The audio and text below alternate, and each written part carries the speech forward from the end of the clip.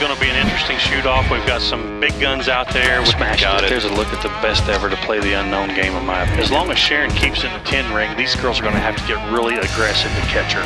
You know, senior pro is a judging class. It's an unknown distance. Oh, and he got it. Good shooting, boys. Hey everybody, this is PJ Riley from Competition Archery Media alongside cam manager Josh Grind. Josh, 3 years in the making. We have a big announcement today. What is it? We do. Finally glad we get to announce this, PJ. We've been working on it for months, but when we started, when you first did that first podcast with me, we set out with the goal, and I know that Cam was established on the goal of bringing archery to the mainstream. So for 2021, Cam is partnering with Mike Tyrell and the ASA and the Sportsman's Channel to bring the ASA Shootdowns live via the Sportsman's Channel's networks. That's awesome. And so what size audience are we talking about there? Potential. Potential. We have the Sportsmen know they've got 28 million subscribers. So that's 28 million people. That's an engaged audience, PJ. They're already subscribed to Sportsman's Channel. They're watching their content. So we've got 28 million there. We also will continue because we've grown an audience that or maybe doesn't have the Sportsman's Channel, or they're just used to coming to Facebook to watch the live shootdowns.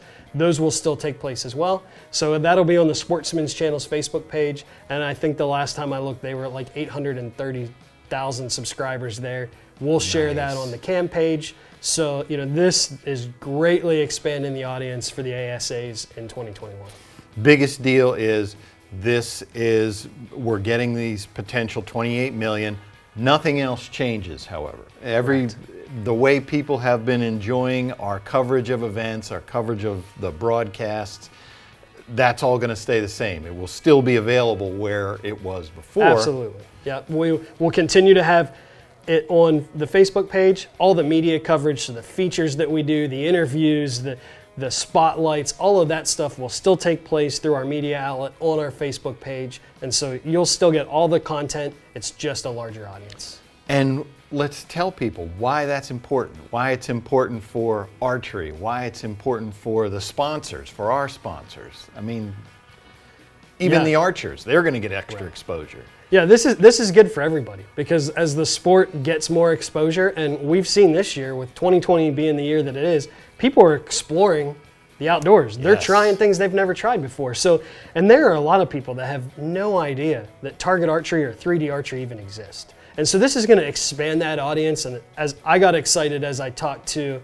the people at the Sportsman Channel, they say this is their venue for that crowd. Like this is the stream that they push the technical people, the people that are looking for the how-tos and how to get involved. So I think it's really good for the sport of archery as a whole. Because I talk to people, I'm sure you do, and we all do, where you talk about going to film a pro archery event and they're like, wait a minute, there's pro archers? And so this is good for the archers. It'll increase their exposure. Yeah. They'll be able to support their brands. And we know and love so many of the personalities at an ASA.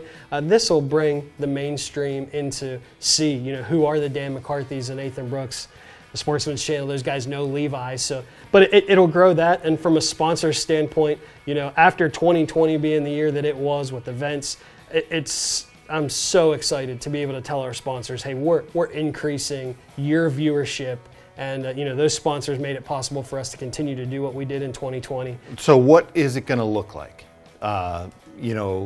Typical ASA, we have 2 days of qualifications, then we have the shoot downs, the pro shoot downs usually on Saturday night, and then Sunday, there's more amateur. What's an ASA coverage going to look like going forward? Correct. So from Cam, it's going to continue to be the same thing. We're going to shoot the features. We're going to shoot from the qualifying ranges and put all of that stuff out.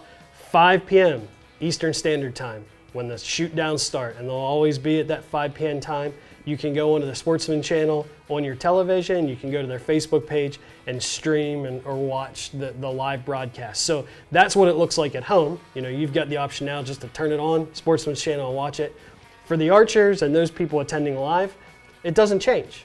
The format's going to stay the same. I know Mike worked hard this year to kind of streamline that and get that format and a nice, smooth schedule. And it's great. The episodes that we've shared with the Sportsman's Channel, it works. I think the shooters will be excited to know that we don't have to change anything. So for them, we've toyed around with the known pro, and there's been some hate where we ask them to shoot single file instead of simultaneously like the rest of the divisions to see if it was better for TV. After doing that research and some of the work we did this year, we're able to keep the original format of the ASA where all 5 shooters are shooting at the same time. And that's a big deal because there's strategy involved in that. And so we're super happy that the format's going to stay the same. And this will be our 3rd season coming up. It's been a learning experience for us. We had to figure out how we can do this to cover what's happening, but then also how to make it viewer friendly. Right. That's the ultimate goal, to get it out in front of more people.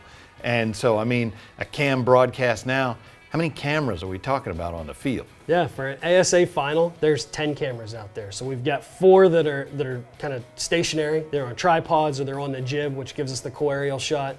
We've got the mobile camera that gives Don Bailey his minute of fame as he's holding up the scores. And then we've got the 5 stationary targets on the 5 stationary cameras on the targets. Right. Those 10 cameras go into the trailer, and those guys, through a replay system that we installed this year and a lot of hard work inside that trailer, and an event, they're able to get, for the viewers at home, they're able to get 3, sometimes 4 of the shooters each for round. each end, yeah. So that's really what has kind of made it possible to keep that format the same. Because that was the issue that we saw when we came in first. It's like, how do you know what's happening? I mean, Mike says, okay, everybody shoot, and kind of the action was all over the place. If you're at the venue, you can see what happens. It's how do you show that to people at home? And we've gotten better at that. We're figuring it out. We wanted it to be more than the standard kind of one camera on the line. You see 5 arrows go, and then you see the targets. And from a viewer at home is how I started. That can be hard to watch because you see 5 people shoot, and then there's a camera on a target. Well, whose target was that? Right. I don't even remember. And so we wanted to really work on that process to get the single shooter, single target, and be able through replay to show multiple every round. All right, Josh, we are excited for 2021. We've got 6 ASA tournaments on the schedule. First one coming up, Foley, Alabama, February 25th to 28th. We're excited to bring this potentially 28 million households and however many more. We're just excited for it. Absolutely. We want to take a moment and thank the people at the Sportsman Channel who've worked hard to make this happen, as well as Mike Tyrell and his team at the ASA. We're really excited to see what 2021 holds.